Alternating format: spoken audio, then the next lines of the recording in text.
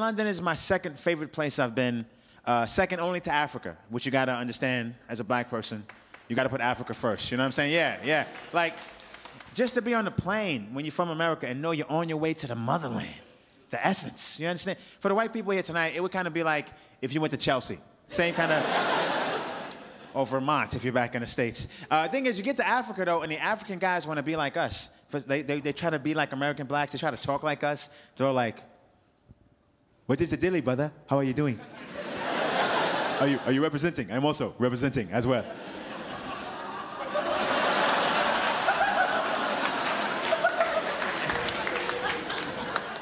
And the thing is, they try to dress hip hop, and it's Africa. They don't know. It's like, ooh, close, you know, because an African dude would go and buy a brand new FUBU sweatsuit. FUBU, like yo, FUBU, with dress shoes, and you're like, oh no.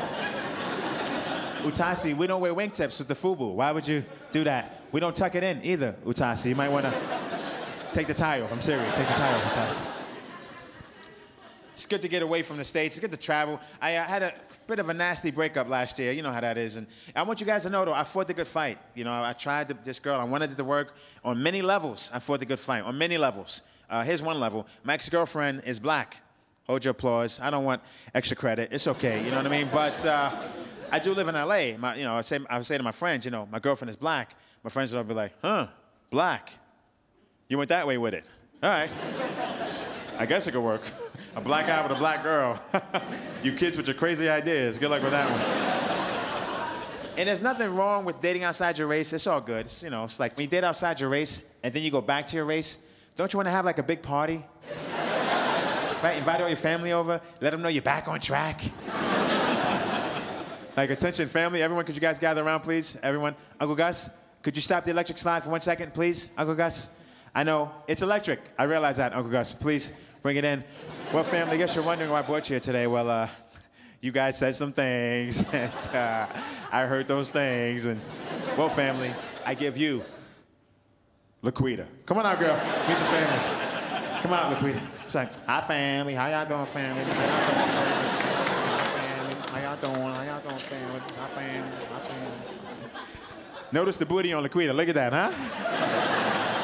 No flat booty grandkids. That's what I'm talking about. Put my drink on that. Go ahead, Laquita. I'll talk to you. Okay. Now, Laquita is a ghetto name. You know, it's one of those stereotypical names. But as a black guy, when you date outside the race and you want to prove to the black woman that you're back, you got to go hard. You got to go strong. You got to go Laquita, is what I'm telling you people, right? You can't date a black girl named Kathy from the burbs who eats organic food and recycles. No, you gotta, if you're in LA, you gotta go to Compton. You gotta go where the gangs are. You gotta go to Compton. You gotta walk past the Crips. You have to stop, play 3 games of Dominos with the Crips. But let them win. Don't be a hero. Don't beat the Crips Dominos. And then you have to sea-walk to the door and ask for Laquita. Yeah. You're like, is Laquita home? What? Can I talk to Laquita, please? Laquita in the house. A lot of people don't know this, but this is true for a black guy. A Laquita cancels out 2 Megans and a Becky. So it's a way to get it all back. My mother's on my back. She wants me to give her grandkids. You know how that is. And I tell my mother to relax, because I'm from the hood. People don't think I'm from the hood, but I am. I don't know if I look it, but how do I prove it anyway? What, do I have to stab you to prove I'm from the hood? Just... Oh, God, yes, okay, you are from the hood. All right. All right, we get it now. We get it. But I'm from a hood situation. So I tell my mother, relax. I'm going to make you a grandmother at the right age. I got to buffer it, because she had me so young. My mother is only 15 years older than me, is the deal. Yeah, that's a little snug. We can say that, folks. It's snuggy, but it's not all bad. The good thing about having a mother that young is she can never play the back in my day card, because I was there. Like, you didn't walk uphill both ways. You had a bus pass. What are you talking about? I remember. I used to help her with her homework. Yeah. Ma, you gotta carry the one. How many times I gotta tell you this? It's getting annoying. You gotta carry the one, all right? You don't listen, that's your problem. I actually still remember the day my grandmother sat me and my mother down and told us there was no Santa Claus. And we cried. That was a tough day for everybody, I gotta be honest with you.